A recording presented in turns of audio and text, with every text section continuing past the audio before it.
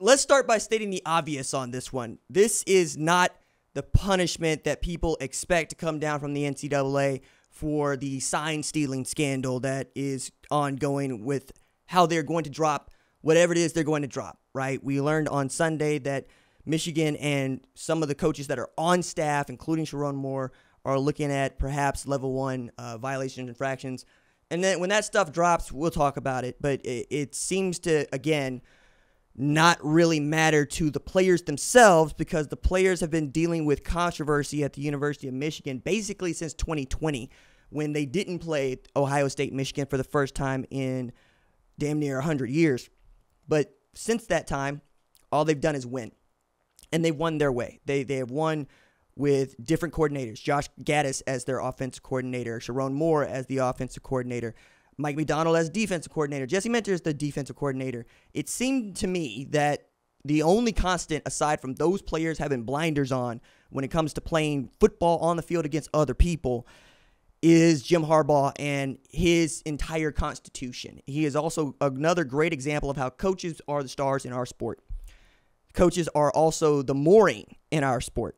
And if you can infuse your culture into the program successfully, you are probably going to create a winning program because you are a winner. Alabama was infused with Nick Saban. It's a winner, right? Lincoln Riley's is infused into Oklahoma SC. You're going to win Heisman's. You're going to throw for a bunch of yards. You're going to score a lot of points. You're not really going to care about the defense as much as some others, right? And I say that because all you got to do is look at what USC's defense has been like the last couple of years, giving up 35 points per game, 123rd out of 133 teams. That's not a take. That's a fact. You're also thinking about this from Jim Harbaugh's standpoint. If they wanted to run the ball and be physical on defense, they want to grind people down. He's always been that person. He was that person at Stanford when he had Andrew Luck, and he was that person at Michigan when he had J.J. McCarthy. Nothing has changed about how Jim Harbaugh chooses to coach football, and it is winning football. What strikes me about this punishment coming down from the NCAA is that it is a 4-year show cause penalty for Jim Harbaugh, okay? They are basing this around a couple of paragraphs that I found worth telling, right? I thought that these were important for us to note, so I'm going to read them verbatim so that you can get a better understanding of what I mean when I say this is just about Jim Harbaugh in the COVID-related recruiting violations that is still kind of coming to an end. Head coaches are presumed responsible for violations that occur within their programs. Due to Harbaugh's personal involvement in the violations and his failure to monitor the staff, he could not rebut the presumption resulting in violation of a head coach responsibility rules, right? Meaning that everything that happens under your roof on your watch is your responsibility, whether you knew about it or not. I think that particular bit of language is going to be crucial when we talk about whatever is going to happen with the sign stealing after the NCAA decides to issue whatever punishment it thinks is necessary. It went on in this piece letting us know about Jim Harbaugh's show cause penalty. The panel noted that Harbaugh's intentional disregard for NCAA legislation, unethical conduct, amplified the severity of the case and prompted the panel to classify Harbaugh's case as level 1 aggravated with penalties to include a 4-year show cause order.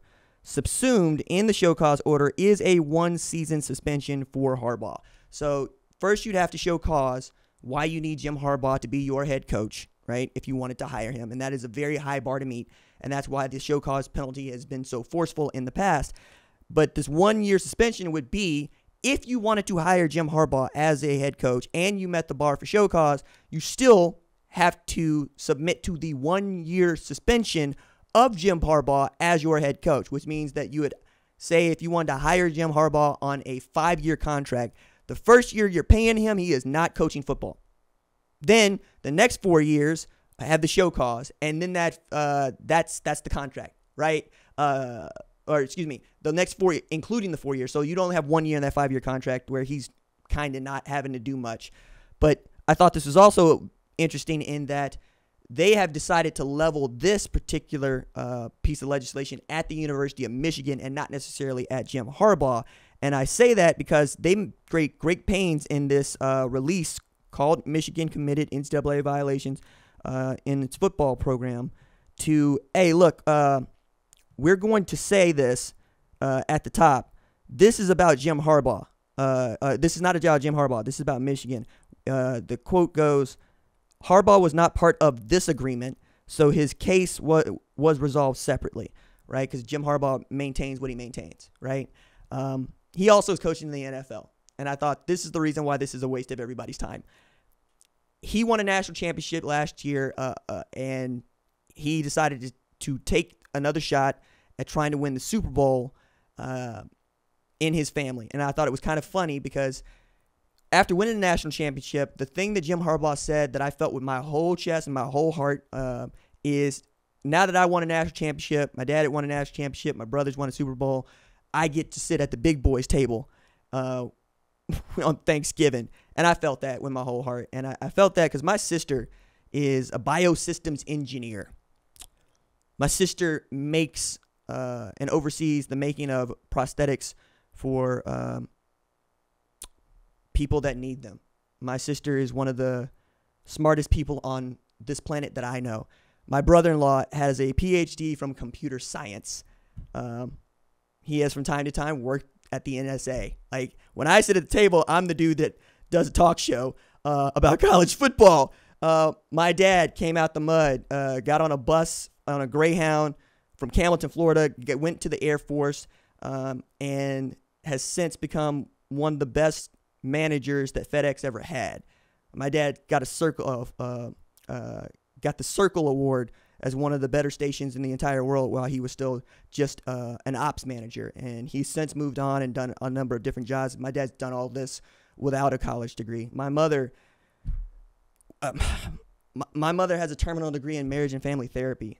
She worked DHS in Florida. She worked at Pine Grove in Hattiesburg. She made sure that I met every single professor at the University of Southern Mississippi. And my grandmother is civil rights royalty. She is the jewel of my family. She is the patron saint. She sued the state of Mississippi for voting rights, and she won. She was a single woman who owned her own beauty shop in 1960s Hattiesburg, Mississippi. And when I went to go do my last, my first book, I went down to the wedding registry at Forest County in Mississippi and saw her name next to my granddaddy's name in the colored section of the wedding book. What I'm saying is, I understand Jim Harbaugh's need to go to the NFL and to try to win a Super Bowl so that he can measure up to the rest of the stars in his family. But this is kind of the point. Jim Harbaugh is a great football coach. No matter how you want to put this, he is a great football coach, and I think he has an opportunity to ascend to the upper echelons of coaching across the board, pro or NFL, because if he's able to win a Super Bowl, he'll be able to do something Nick Saban and Bill Belichick couldn't do, win a national championship and a Super Bowl. He'll get up there with guys like Jimmy Johnson and Pete Carroll. But I think the way I want to kind of go at this is, does the NFL care? Because the NFL definitely cared that Jim Tressel was head coach at Ohio State when players were receiving impermissible benefits because they got tattoos and sold their gold pants after beating Michigan. And I thought, wow, okay. At the time, it wasn't even the NFL that suspended Jim Tressel as an analyst. It was the Indianapolis Colts, where he worked, who said he's going to miss 6 games. Like, for what? For that? He didn't. Okay.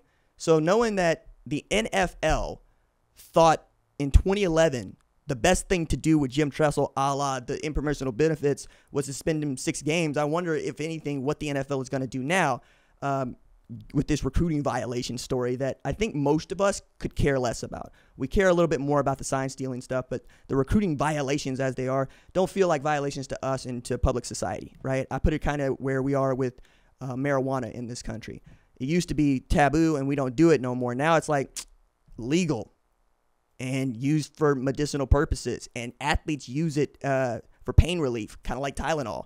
I'll be curious to find out what, if anything, the NFL decides to do, but I'll tell you this, the Chargers are not interested in suspending Jim Harbaugh this year at all. So we're going to wait and see what happens with the sign stealing stuff, but for now, 4-year show cause for Jim Harbaugh, a man who doesn't expect to coach college football for the foreseeable future, and certainly wasn't going to be at Michigan this year to try to lead them to a national championship, to submit to their one season suspension. Just NCAA, who runs you?